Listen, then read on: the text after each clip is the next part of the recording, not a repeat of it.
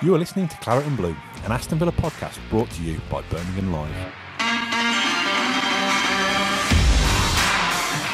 Hello, welcome to the Aston Villa News Facebook page. I'm Dan Rolinson, joined by the Midlands football editor Matt Kendrick. Matt, are you well this morning? I am well, yeah. I'm even better for today's news. I know you're going to ask me about it in a minute, but as usual, I'll just jump straight in and talk about it anyway. I think it's an area that Villa definitely needed strengthening, and I think of the options available for Villa in terms of how much cash they've got left to spend, the calibre of player they can attract. I think it's a really, really shrewd deal to bring Ross Barkley to the club. Totally agree. And as always, when we make a signing, we look at the opposition side of things. So we're going to introduce Oliver Harbord to the stream. Oliver, how are you this morning? Very good, thanks, guys. How are you, dude? Yeah, not too bad. Excited by this signing. Like I said to you off air, I've been watching Ross Barkley compilations on YouTube this morning to get myself in the mood. First of all, your reaction from the Chelsea perspective, are you happy to see him go, sad to see him go? I think it's quite clear that Barkley wasn't really in the starting 11 plans. I think if you see the reaction from Chelsea fans, they're a little bit disappointed because he is a decent squad player for sure. He's a guy that can play in the number 8 role, he can play in the number 10 role. He's quite an attacking option to bring off the bench at times, and he brings a lot of energy and he can finish. We've seen that. And so it's a difficult one, but for Frank Lampard, he's just kind of now got a squad where he's got too many players in front of him. The likes of Mason Mount, obviously bringing in Kai Havertz, Timo Werner, Hakim Ziyech, these kind of guys. There's a lot of options for him. So to see him go, I wouldn't say as a surprise, but maybe a slight disappointment because I feel like he still has a lot to offer, and he shows flashes, and I think he's not had the consistency that he's kind of deserved to show what he can really do over time. Yeah, without looking into it too much just yet, I kind of feel like his Everton career and his Chelsea career are very different.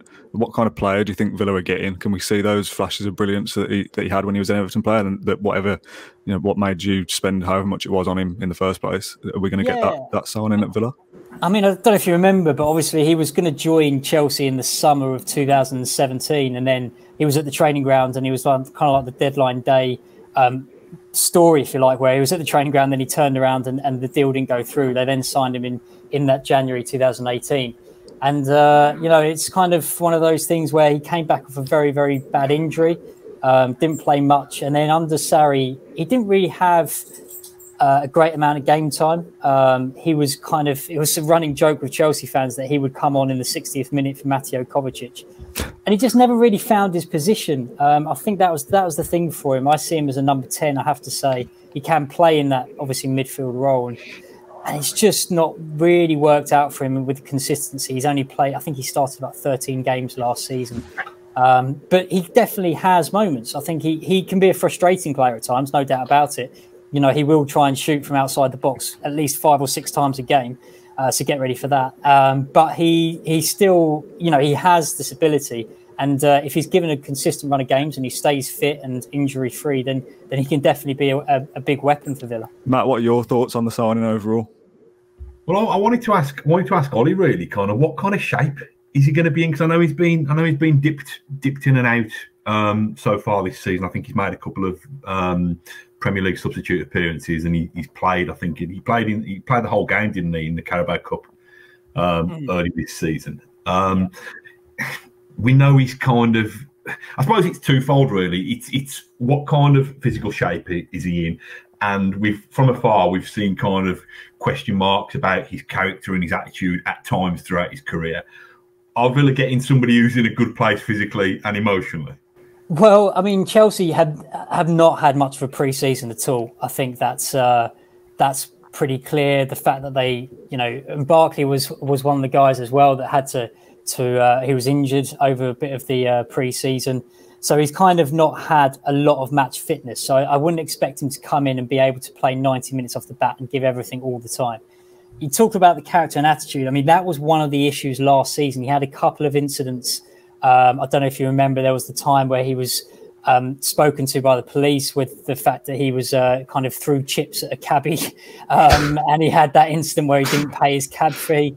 There was another time when he was away on holiday and he kind of was pictured kind of a bit worse for wear with his shirt off in I think it was a Dubai nightclub. There were these moments where you were kind of like, that's not a great look. But look, I think Frank Lampard, he made some mistakes in his career and he kind of passed it off to that. I mean, he is a very good professional. I don't think we can get around that. He does train hard. He will work hard. And I think now he's got the chance to play regular football. I think that's a really good one. Obviously, last season didn't work out for Danny Drinkwater at Villa as much. But I think Ross Barkley is a very different guy. And, he will, if he's given regular football, I think it's just the loan move he needs, because what is he now, 26, I believe? He needs something to spark his career. I mean, let's not forget as well, he's a regular for England. That was the interesting thing. He often didn't play for Chelsea, but yet would start almost every game for England. So Gareth Southgate sees something in him and likes him. And if he can continue to play well for Villa, then that's only going to boost his sort of credentials for Euro 2021, and that's going to be a massive thing for him. So that's why I think Villa are getting him a decent time. The Ross Barkley, I remember when he burst onto the scene at Everton, was kind of a bit of a machine. He could kind of gobble up ground. He could be physically imposing, but he could do all that, kind of be this all-action midfielder. But he'd have like a real kind of nice little bit of kind of flair in him as well. He could pick passes. Pretty much the all-round kind of modern midfielder. Has that been coached out of him along the way? Are there still glimpses of that? Oh, there's still definitely glimpses of it. I would say that under Sarri, that was probably coached out of him a bit, because Sarri had a very rigid 4-3-3. And as I said, Barkley was fighting for one position. That was it. Obviously, Jorginho played every game at the base. N'Golo Kante played every game that he was fit on the right. And it was either Barkley or Kovacic playing on the left. And it didn't work for him, because he was given, as we know about Italian coaches, they like their systems. It was the same with Conte as well. They like their players to be in specific and at times not given the freedom. And Hazard was above him, and he would get all the freedom, and Barkley wouldn't. I think what will be exciting to see him at Villa is just if Dean Smith gives him that freedom, because if he does, then they will get the best out of him, I believe. If he's given the chance to play in those pockets of space, to turn and run at players, as you say. As I said before, do be warned, he will shoot a lot when he probably shouldn't, but he still has that sort of ability. And I think that's something that if he can kind of get that back this season, then he could be a very exciting signing. If he did have a good season with Villa and Villa look to sign him permanently, what kind of figure do you think Chelsea would be looking for? Oh, that's a good question. You could be looking at maybe, I'm going to say something around the 30 mil mark. Maybe it kind of depends on where the market is as well, but I think he is a player that they would look to sell, and could sell for decent money to try and raise some funds for future transfers. I think that's the kind of point of this loan, rather than him kind of maybe coming back into the fold next season. Can't be any worse than the last Chelsea loan we had, can it, Matt? Yeah, the bar's been set quite low. I was just going to say, let's leave Drinkwater to one side. We stayed up, we've recovered. I was going to say, Villa have been linked with Barkley and Loftus-Cheek, and I know they're kind of different people and different players. But you tell us, you see these guys a lot more regularly than we've been able to watch them. Have Villa got the best end of the bargain by Barkley going there rather than Loftus-Cheek, or what would you say? Yeah, I would say actually that Barkley over Loftus-Cheek right now is better for Villa. I think if we were talking about permanent signing, it'd be a different thing. But as a season loan, yeah, Barkley's in a better place right now than Loftus-Cheek. Loftus-Cheek, obviously, he had the ruptured Achilles tendon in 2019, in May 2019, when that stupid post-season friendly they played, which was just ridiculous, and Chelsea fans are still mad about it. He didn't play for over a year. He came back when the Premier League returned. He played a handful of games, and he's only started the one game against Brighton this year, and he looked very, very rusty. He just looks like a player that doesn't have the confidence in his body right now after that.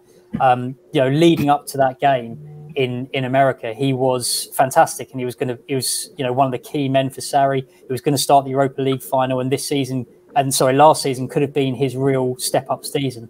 It just hasn't worked out for him with the injury. And so Villa are definitely, out of the two, getting the better sort of short-term option. I think if we were talking about a permanent transfer, a 3-4 year deal, we'd be saying, no, Loftus-Cheek is the one you would want.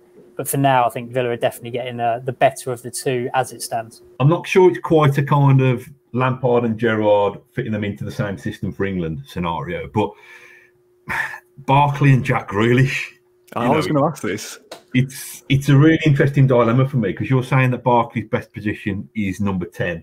Jack Grealish's best position probably is number 10.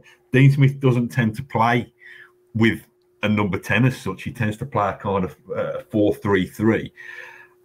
You know, and I know it's not your headache to solve, Ollie. I know that's Dean Smith, John Terry, and Craig Shakespeare to solve, but I don't know, how does it work? Because giving Barkley the freedom will bring out the best in Barkley, but giving Jack Grealish the freedom brings out the best in him. And can Villa, a team trying to consolidate, this is the longest ever question, a team trying to consolidate in the Premier League, can they afford to give two players the freedom like that? Yeah, I mean, look, I think that Barkley has played a lot in the number 8 role, in that sort of midfield 3. He has played over the last few seasons. I mean, Lampard, for example, last season preferred the 4-3-3 for most of the campaign. And Barkley, again, would play sort of in that left or right of the 3. And actually, when he looked best last season, there was a time just before the break, actually, where they beat Liverpool in the FA Cup, and then they beat Everton really convincingly 4-0, where it was Kante holding and Mason Mount on one side of the 3 and Barkley on the right. And because Kante is such a good defensive midfielder and such a good player in that midfield, it gave Mount and Barkley a bit more freedom than maybe they would usually get. And so he can play in that role. I mean, I always think he's at his best when he does have that freedom, obviously, and that is going to be a conundrum, as you say, for Villa going forward. And you can't just let everyone have freedom, and it's all over the place. But you know, I do think that, you know, he does have the ability to play in a midfield 3. But you want to see him on the ball and running at players and being aggressive and attacking more than you want to see him holding back and sort of playing from the defence and out of his own box. I don't think that's where he's best suited. See, I mentioned at the start that I've been watching YouTube compilations of his time at Chelsea and Everton this morning, which I know is a terrible way to judge a footballer. Obviously, I've seen Ross Barkley, but I just wanted a bit of a refresher. And a lot of his Everton clips, he was running from deep, more like a number 8 than a number 10, and running through players a lot like we've seen Jack Grealish do. So, Matt, I'm looking at the Villa lineup now. There's a few comments saying, how will we line up with him? Will he come straight in? You would assume he comes straight in the place of Conor Harahan on that left-hand side of the midfield 3. Douglas Luiz, John McGinn, Barkley as a 3, and Grealish on the left wing still. That's an exciting proposition, isn't it? Barkley and Grealish linking up, drifting out on that side, running past players. I think so, and I don't want to bore the Chelsea fans who are tuning into the Chelsea Facebook Live too much. So I bore them all the time anyway. So at least you bore them with relevant things. Central midfield for Villa has been an issue since God knows when. You know, they've had James Milner for a while, who flourished before he was poached by Man City. But Villa's midfield now seems in the best shape that I can remember for a long time. I'm talking about a generation, to be honest. And, you know, nice problems to have. You've got Jack Grealish, you've got Douglas Luiz, who's started to show his quality in there. You've got John McGinn. I know it's only a very narrow sample, but John McGinn looked a lot more like the John McGinn that we know at Fulham. And now you've got Ross Barkley, who, like I said, it might be kind of nostalgia and rose-tinted specs, but I remember him being this real kind of physical, all-action, kind of powerful midfielder. And then you've got Conor Harahan, who can't get into that team now and has started the season really well and has got a kind of wonderful left foot for whenever he's needed. You've got Jacob Ramsey, who's the next cab off the rank from Bodymore Heath. So, you know, there's been an issue with Villa fans, and I think it probably was the Danny Drinkwater example. And if we go back a little bit further, these people like Jermaine Genius has been a lone flop, and Grant Holt has been a lone flop, and I'm sure there's so many other examples.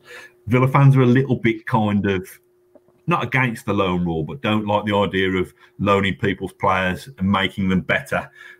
You know, improving other people's players and handing them back. That's why like Tammy Abraham.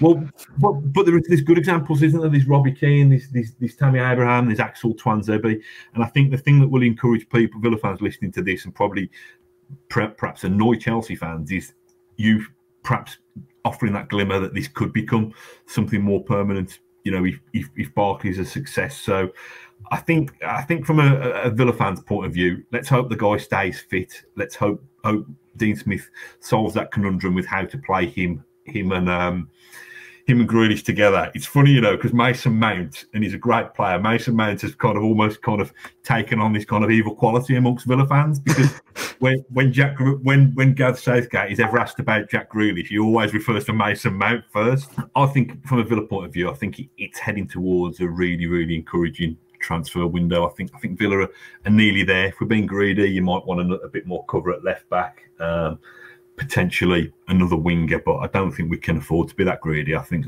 from a Villa point of view, I'm really, really pleased with today's business. Obviously, Ollie, you know all about Jack Grealish. Obviously, everyone knows what kind of qualities he's got. Obviously, getting in that England squad now as well. Don't want to say obviously again.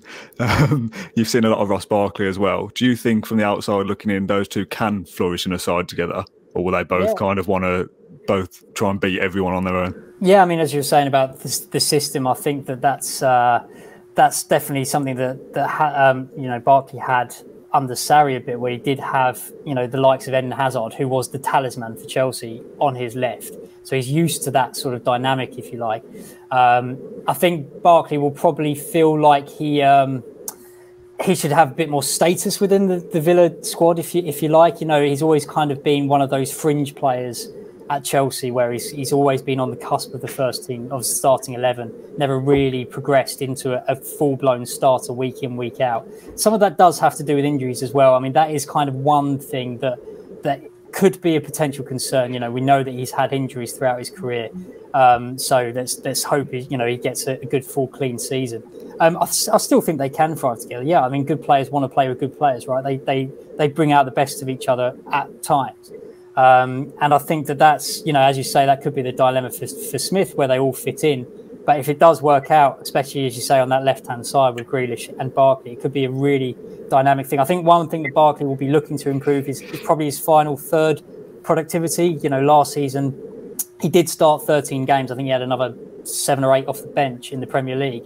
But he only got 1 goal and 4 assists. And that's not really good enough for a player who is attacking, with an attacking edge rather than defensive one. So I think that's something that he will be looking to improve. And that's something that Chelsea want to see. If he's going to ever work his way back into the Chelsea squad, I think that's kind of something that, because as we know, his time at Everton, it was about scoring goals. I think he had 8 assists and 8 goals in one of his years at Everton, and he's never reached that level at Chelsea. But maybe he can do again with more regular football, because, as I say, he's been very much a bit part player. Very rarely finished sort of 90 minutes if he did start as well. So that could be an exciting one. But yeah, I can see Grealish and Barkley working well. And I have to say, actually, for Villa, if I was sort of teams that were kind of going to be battling it out for relegation, I'd be very worried about what Villa have done this year. They look like they've done some decent business in this summer, quietly gone about some good business. And Barkley can definitely add to that, I think. Matt, people talking about Villa's system in the comments, saying that Jack Grealish has to come back inside now because he's not as good on the left. Is it possible to fit McGinn, Louise, Barkley and Jack centrally? It's weird, because kind of naturally you think Jack Grealish should play down the middle and he can affect games more. But people are saying that's his best position. He's played the bulk of the last season from the left, and it hasn't hit him whatsoever. Do you know what I mean? I'm not saying he couldn't be even better if he played as a number 10, but if you're trying to bring in a lesser striker alongside Ollie Watkins just so that you can bring Jack Grealish into the centre when you've now got lots of central options, then it seems like you're creating a problem that's not there for me. So I think it's kind of, if it ain't broke, don't fix it. I think Jack probably would over time see himself as a number 10, but he still affects games massively from the left wing. I think you look at those midfield 3, you'd have Douglas Luiz, McGinn, and Barkley would be a 3, and then Jack could be a 10 with maybe Traore next to Watkins, and you need your fullbacks to push on, which might not be the best idea, leaving us open at the back. It feels like Barkley, McGinn, and Grealish would all want to be doing the same thing, all playing centrally. They're all going to want to carry the ball forward.